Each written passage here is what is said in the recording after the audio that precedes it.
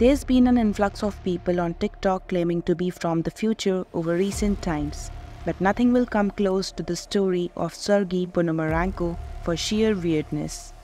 In one of the most infamous cases of its kind, a man turned up in Kyiv, Ukraine back in 2006 claiming to be from years in the past.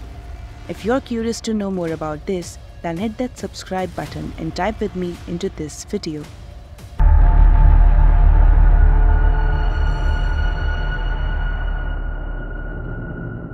The bizarre story of a man claiming to be a time traveler has led some to believe that there may be some truth to this seemingly inexplicable mystery. The enigma of Sergei Ponomarenko first made headlines in 2006. In 2006, a young 25-year-old man was found wandering the streets of Ukraine, wearing a strange outfit for the time and carrying an old-fashioned camera.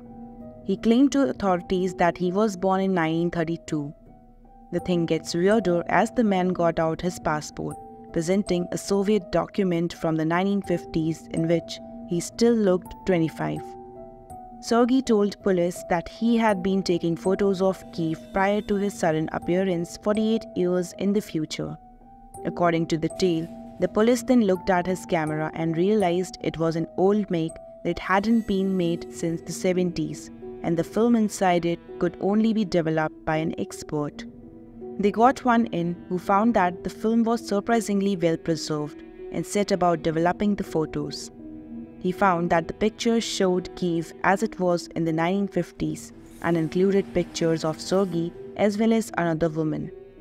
Sergei, of course, was wearing the same clothes that he was wearing when he stopped to ask the police for directions. The final photo showed a UFO in the sky, which Sergei said was the last thing he photographed before suddenly finding himself in the future. He was then arrested and transferred to a psychiatric ward and was questioned. The image showed pictures of Kyiv from a previous decade which seemed compatible with the 1950s. Already weird enough, articles around the web add that Sergei was walked to his room at the police station, captured on CCTV, but was never seen again. However, the police looked through historic records and found a man by that name who went missing in 1958. They tracked down his girlfriend named in the piece, now in her 70s, and found that she was the woman in the photographs. The woman told the police that Sergei had disappeared for 2 years before reappearing. Then, in the 1970s, he disappeared again forever. Though she did receive one photo years later, showing Sergei a lot older and supposedly in 2050 in front of Kyiv, now a large city. But let us know, what do you think about this time travel incident? If you want to see more such videos, then hit that subscribe button, and I'll see you in the next video. Goodbye.